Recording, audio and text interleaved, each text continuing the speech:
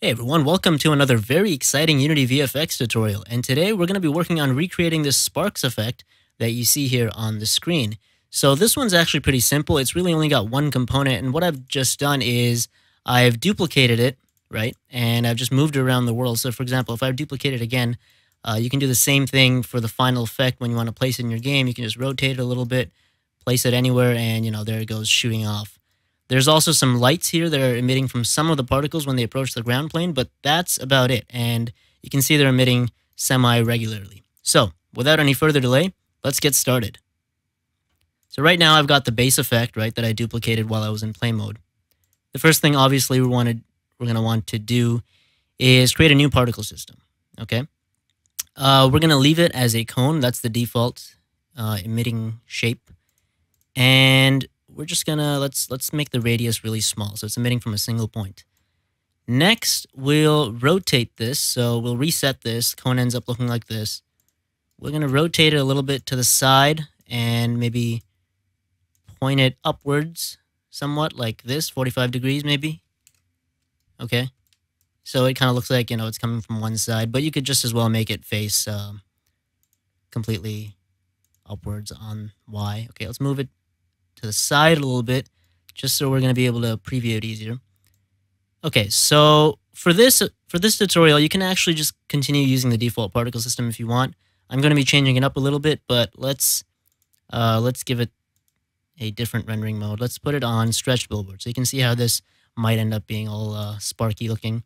Turn the size down, right? Let's turn the gravity modifier up to 1, so it's going to be whatever the gravity is in the physics settings. So that's multiplied by this value here. And we want to enable collision with the world. Okay, so you can see now it's sort of looking like what sparks might look like. Okay, let's turn this down a bit more. Turn this to an orangish, yellowish color. Next, we want to maybe increase the speed with which it's emitting and turn the lifetime down. So let's turn the lifetime down to about 2 and turn the speed up, and you can see this is what you get. So for now, let's turn the emission up to 100, just so we can keep previewing this effect better, okay? So you can see how that might look like sparks. I'm just going to modify the color a little bit as well. Okay? So this is beginning to look like sparks already. That wasn't very hard. Obviously, there's still some tweaking left to do. So for the length scale, this is the base length scale that you get, right? So if I put it at 8, it's much longer, and if I put it at 1, it's just whatever the default particle looks like. So in this case, we're going to start with a length scale of 1. And so you can just modify that if you were just using the default particle texture. In my case, I'm going to use textures from my Ultimate VFX particle pack to speed things up. I'm going to be using the additive texture with a soft particle value of 3. It's just a capsule. It's very easy to make. You can just look at the texture right now. And so you can see what that looks like. Now I'm going to modify the speed scale. So what this means is that depending on the speed, it's going to scale it. It's going to stretch it out a bit more. It's going to stretch it less, depending on the speed, right? So if it didn't really have any speed, it would just face the way, but otherwise the length would remain 1, and now it's being stretched a bit more. So in this case, let's leave it at that. Let's make this random between 2 constants, maybe 0.25 and 0.05 or something. And I'm going to randomize the start speed to be between maybe 5 and 8. Okay, so you can see now we've got our sparks going on. Let me just quickly check what the original values were, right? So there's 5 and 10 here, and start lifetime is also randomized on the original system, so let's do that as well. So let's give it a start lifetime between 1 and 2, and a start speed up between 5 and 10. Okay, so now I think these sparks are bouncing way too much. So let's turn down the bounce to maybe 0.5. and turn the dampen on to 0.5 as well. And so that's going to slow down the particles when they hit the ground a little bit, and leave the lifetime loss and everything else alone. What else is there? We have some color over lifetime changes, cone, radius. Okay, so let's go back to this and modify the cone to have a sharper angle, right? A more enclosed angle. So we have our sparks going off. Next thing what we might want to do is enable the color over lifetime module. Now the color over lifetime module, right now we have a base color, a start color of this yellowish light orange. If we make it a little bit redder at the end, what's going to happen is going to multiply this color with whatever's already there. So when it multiplies white or tints it with white here, it's just going to remain yellow, and then it's going to get more orange as it approaches the end. So maybe around 50%, I'm going to also make it white because I only want it becoming more reddish near the end as the particle dies. Okay, so that looks better. Next, I'm going to turn the alpha down on both of these ends to 0. Okay, let me just replay that so it simulates faster. Down to 0, and then right here, somewhere early on, maybe at 10%, I'm going to turn the alpha up. So it quickly fades in, and then somewhere near the end, maybe at around 80, let's say, around there, it starts fading out. Okay, that's looking good. Next, I'm going to just quickly look at the size again. 0.025, that's fine. Lifetime. Okay, so speed scale needs to be modified. I think is way too much. That looks better. Now for this, this is fine if I wanted a constant spark system. So you could leave it there if that's what you're going for. But in my case, I wanted to be just kind of turning on and off. Almost it was like flickering or damaged machinery or something. So to do that, let's turn the rate over lifetime to 0.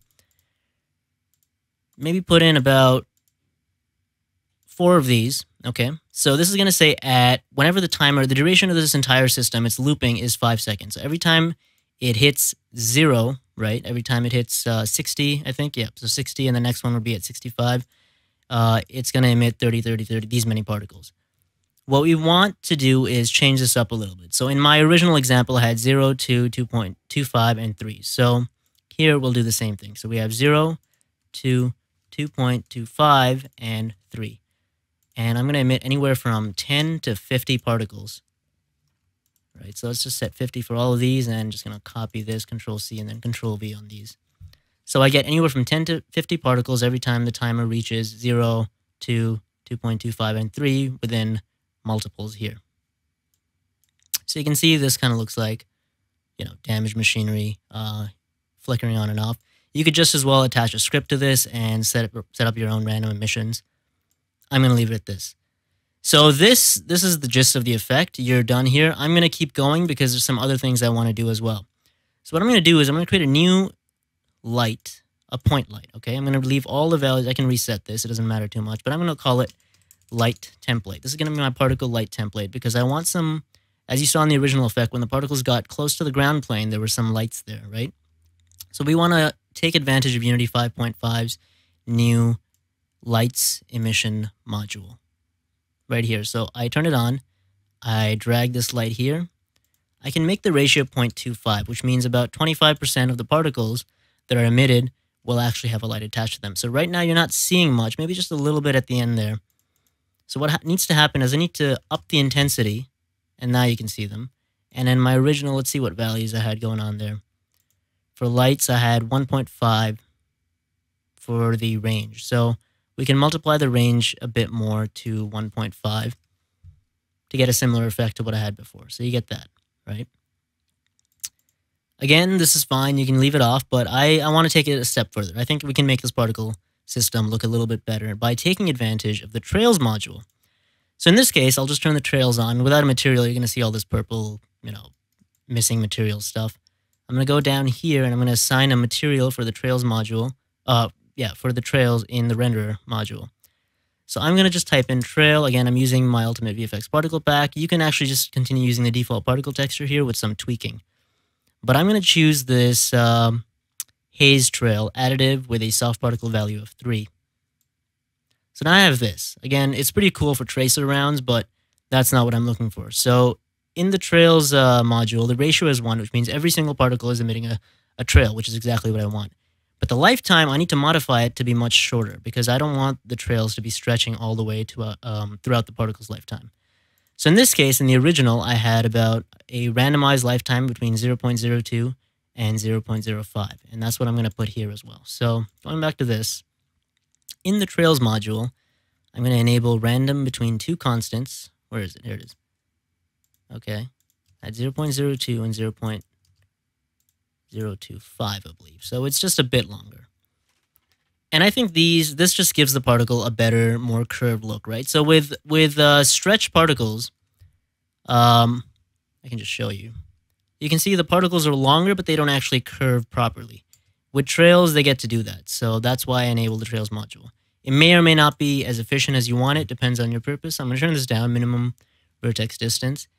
And I'm going to modify some of these other values as well. So I want the width over the trail to be whatever the width of the particle is, but over lifetime, or over the trail rather, I want it to get smaller, right? So it's not much of a difference, but it's this little tweaking that adds up to give a better effect in total. Color over lifetime, I actually want it to be fading out. So I'm going to set this to a gradient. And over the lifetime, I'm going to set this to fade out like this. That's all. And same with the color over trail. I'm going to set this to a gradient. And near the end, I want it to get a little bit more reddish. So right now, you're not going to see much of a difference. But for example, if the lifetime was 1, you could see the trail at the end is red, right? So there's a lot of potential here for tweaking and just making something really cool out of that. And I think that's it, actually. That's basically the effect, right? So if I go and hit play mode, you can see that's the particle effect that we created. There's nothing else playing. If I just duplicate this, right, start up the particle system, I can easily move this around, place it anywhere. Maybe there's some machinery or some busted pipes that have sparks coming out of them. I can just as well randomize the start color to be between maybe the original yellow and something bluish, and you get, you know, this right here, which is neat. And I can otherwise make it maybe like orange to give it a little bit more detail. Again, you can go in and you can start tweaking away for maybe hours on end sometimes, which is why I avoid doing that in the tutorials, but that's about it.